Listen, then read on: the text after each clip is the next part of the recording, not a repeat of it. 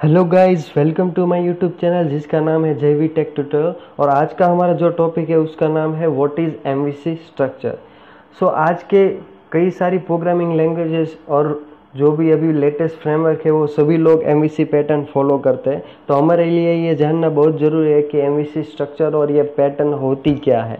So guys, आपको पता है कि पीएचपी और कई सारे प्रोजेक्ट में हम लोग ऐसे ही प्रोजेक्ट मैनेज नहीं करते, लाइक हम ऐसे ही कोड करते हैं। लाइक पीएचपी का ही एग्जांपल ले लो तो आपको पता है कि पीएचपी में हम एक ही फाइल में कनेक्शन भी बना सकते हैं, हम एचटीएमएल का कोड भी लिख देते हैं और लॉजिक भी लिख दे रहे हैं।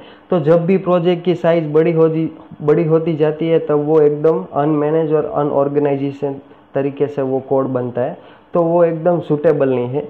तो इसी रिप्लेस जो होता है वो एमवीसी स्ट्रक्चर होता है, उसको वो रिप्लेस करता है। तो इस वीडियो में मैं आपको बताने वाला हूँ कि एमवीसी स्ट्रक्चर क्या होता है और वो कैसे फॉलो होता है। ओके, तो मैं वीडियो स्टार्ट करता हूँ। तो आपको ये भी बता दूँ कि आजकल लारावेल है, एंगुलर है, कोऑर्डिनेटर है, कई सारी जो फ्रेमवर्क्स है वो अभी एमवीसी स्ट्रक्चर फॉलो करते हैं। तो आपको भी एक आध कोई टेक्नोलॉजी या फ्रेमवर्क पता हो जो एमवीसी फॉलो करता है तो प्लीज़ मुझे कमेंट सेक्शन में बताइए। चलो तो वीडियो को स्टार्ट करते हैं।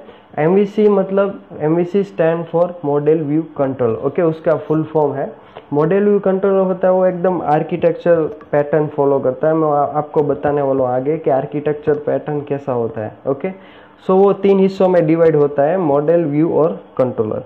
ओके, तो मॉडल को स्पेसिफाई तरीके से हम देखते हैं तो मॉडल क्या होता है, एक ऑब्जेक्ट्स होता है। वो ऑब्जेक्ट क्या करता है कि आपका जो डेटा है वो कहाँ तक पहुँचाता है, व्यू तक पहुँचाता है। ओके, व्यू को पहुँचाता है व्यू तक। ओके, वो डिस्प्ले नहीं करता लेकिन वहाँ तक व्यू को पहुँचा देता है। Okay, model represent the application data and business rules to govern up data. Okay, वो क्या करता है कि व्यू से जो भी डेटा आया होता है, आपको जो भी बिजनेस रूल्स है, जो भी आपको अपडेट इंसर्ट कुछ भी करना है तो आप मॉडल के थ्रू करवा सकते हैं। ओके, तो वो अपडेट भी करता है। उसके अलावा model is not aware about the presentation of data and how to data will display. Okay, उसका काम ये नहीं है कि फ्रंट में कैसे डेटा को डिस्प्ले करे। ओके, ये काम मॉडल का नहीं है, ये काम व्यू का है। ओके, तो नेक्स्ट देख लेते हैं व्यू।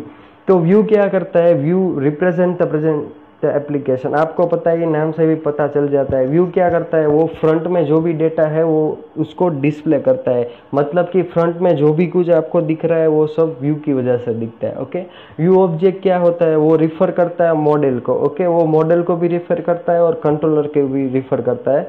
ओके, और उसमें जो भी कुछ लॉजिक या तो कोई भी चेंज होते हैं तो वो मॉडल के और कंट्रोलर के थ्रू कनेक्शन बना के वो अपडेट करता है अपने फ्रंट साइड में। ओके, अगर दूसरी भाषा में बताए तो वो responsibility of view to maintain consistency of presentation in the model change. Okay, model और कंट्रोल में कुछ भी चेंज होता है डेटा की आपले में तो वो व्यू का काम होता है कि वो कंसिस्टेंसी बनाए रखे और अपडेटेड डेटा ही डिस्प्ले करे। ओके, नेक्स्ट ले लेते हैं कंट्रोलर। तो कंट्रोलर का क्या मीनिंग होता है, तो whenever the user sends a request for something it always go through the controller।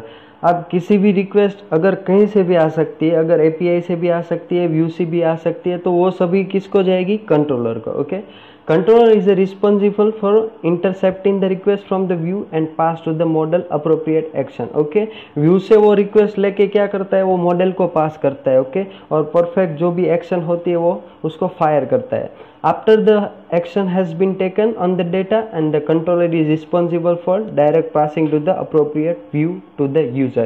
फिर क्या करता है, मॉडल अपनी जो भी बिजनेस लॉजिक की जो प्रोसेस है वो करने के बाद वो कंट्रोलर को वापस देता है और कंट्रोलर क्या करता है, वो सभी डेटा कलेक्ट करके वो फिर से व्यू को पास करता है और व्यू यूजर को दिखता है। अब ये आप इमेज देखिए, उसमें तीनों चीज़ें हैं, मॉडल, व्यू और कंट्रोलर। तो इसमें क्या होता है, व्यू से कोई भी यूज़र एक्शन है वो फायर होके कंट्रोलर तक जाती है और कंट्रोलर कोई भी होता है वो अपडेट किसको देता है, मॉडल को। तो मॉडल उसके बाद क्या करता है कि उसको नोटिफाई करके किसको प्रोसेस करके वो कंट्रोलर को पास करता है डेटा और फिर कंट्रोलर उसको अपडेट करके व्यू तक पहुंचाता है।